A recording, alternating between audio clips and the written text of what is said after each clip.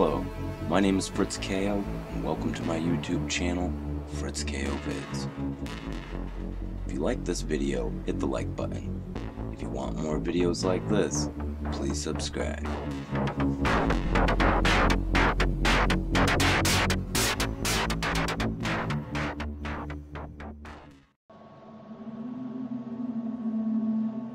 Increasingly, we live in a world where nothing makes any sense. Events come and go like waves of a fever, leaving us confused and uncertain. Those in power tell stories to help us make sense of the complexity of reality. But those stories are increasingly unconvincing and hollow.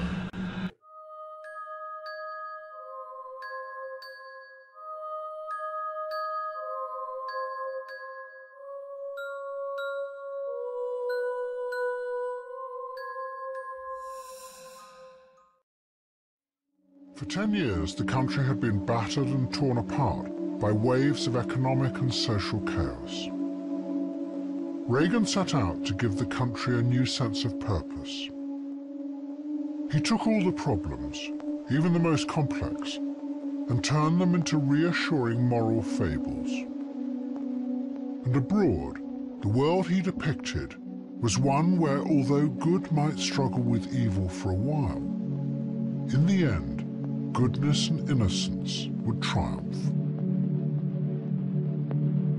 We have it in our power to begin the world over again.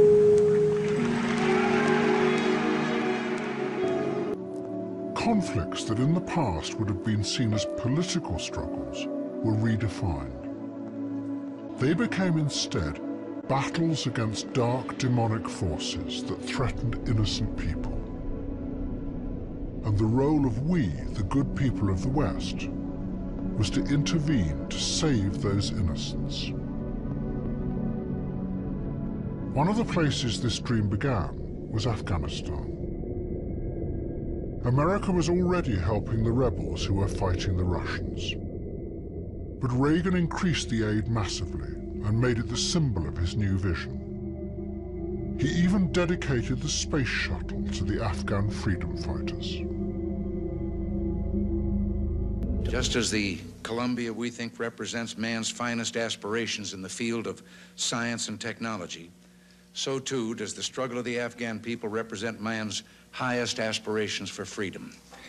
Accordingly, I am dedicating on behalf of the American people the March 22nd launch of the Columbia to the people of Afghanistan. But right from the beginning, there was a dangerous, destructive force at the very heart of this project.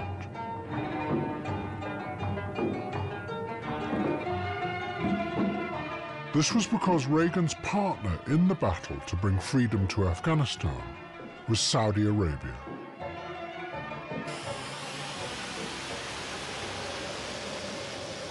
The Saudi intelligence agencies worked with the CIA to ship arms and money to the Afghan rebels. On the surface, the Saudis did this because a fellow Muslim country had been invaded by communists. But it was also part of their attempt to export the dangerous fundamentalism at the heart of their own society.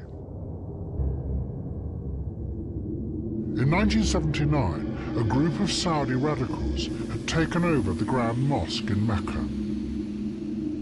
For 2 weeks, the authorities had fought running battles with the insurgents.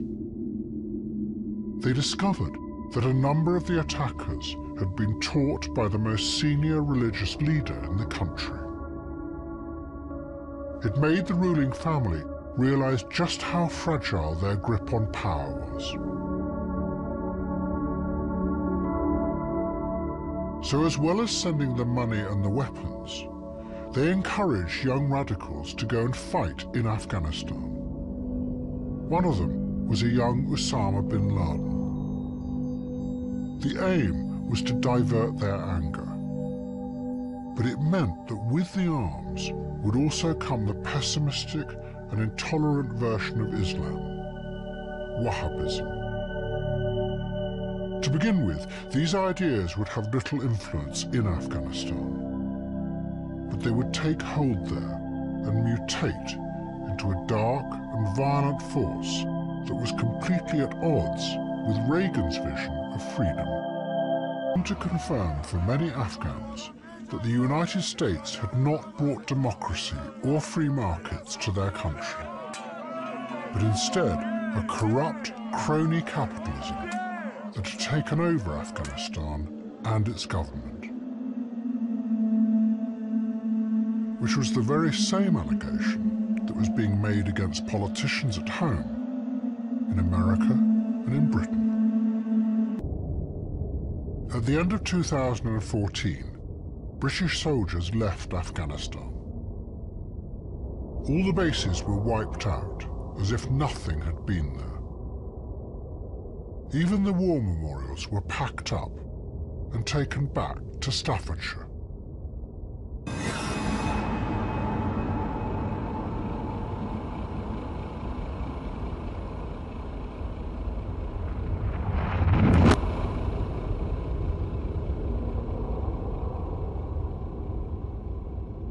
But they weren't the only fighters who had left Afghanistan. Abu Musab al-Zarqawi had gone to Afghanistan to fight the Soviets back in the 1980s. Then he had stayed on to work with Osama bin Laden. And in 2003, he went to Iraq and set up a jihadist group called Al-Qaeda in Iraq to fight the American invasion.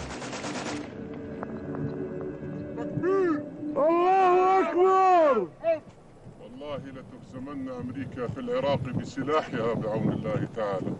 الله أكبر. الله أكبر. Al-Zarqawi was powerfully influenced by bin Laden's ideas, but he took them much further.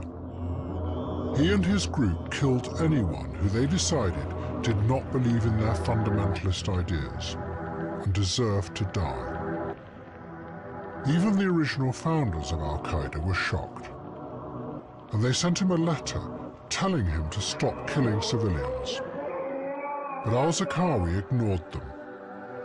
He was convinced that the insurgency in Iraq could be used to spread an Islamist revolution throughout the Arab world. من هنا إلى 3 أشهر يكون بإذن الله تعالى الجو مهيئا لنعلن شيئا عن إمارة إسلامية. But before he could do this, the Americans found Al-Zarqawi and dropped a large bomb on him. But it didn't stop the spread of the idea.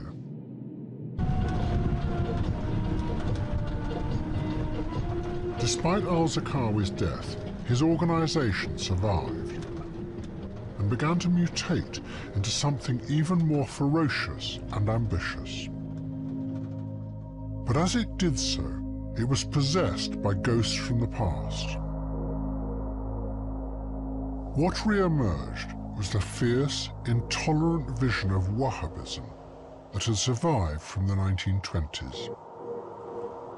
It had spread outwards through Afghanistan in the 1980s and 90s, where it had become mixed with modern Islamist ideas.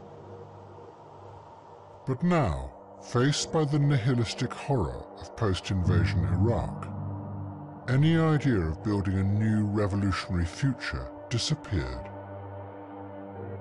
And instead, the conservative and backward-looking Wahhabism became the dominating influence, with its desire to retreat to an imagined past.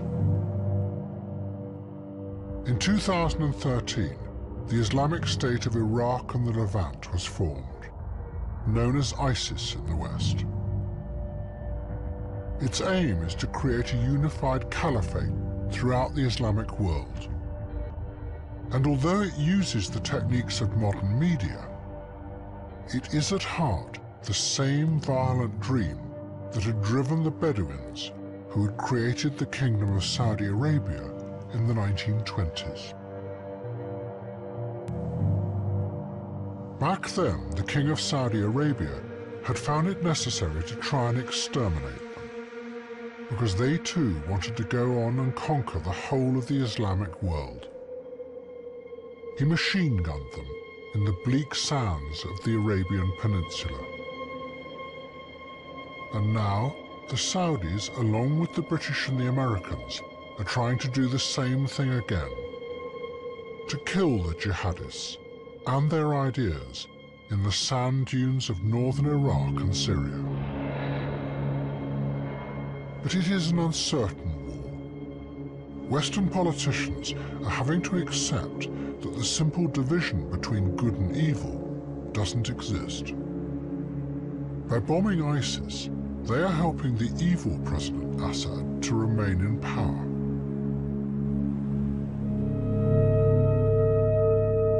And those in charge don't even know how big a threat ISIS really is.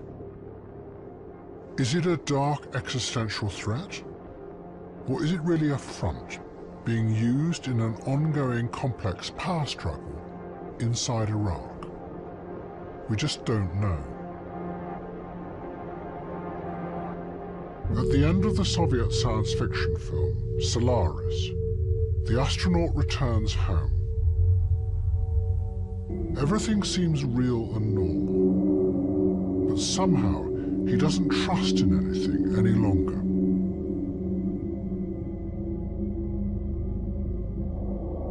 Although we have returned from Afghanistan, our leaders also seem to have lost faith in anything. And the simple stories they tell us don't make sense any longer.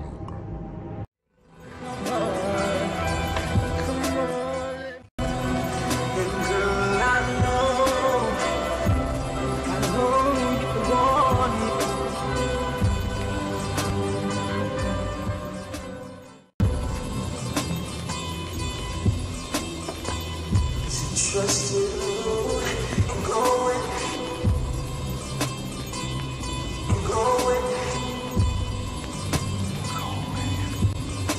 The night you feel alive.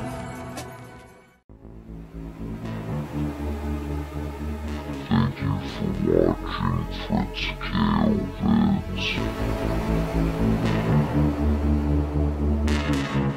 Remember, if you liked the video that I made, hit the like button. And don't forget, if you want more videos like this, to subscribe.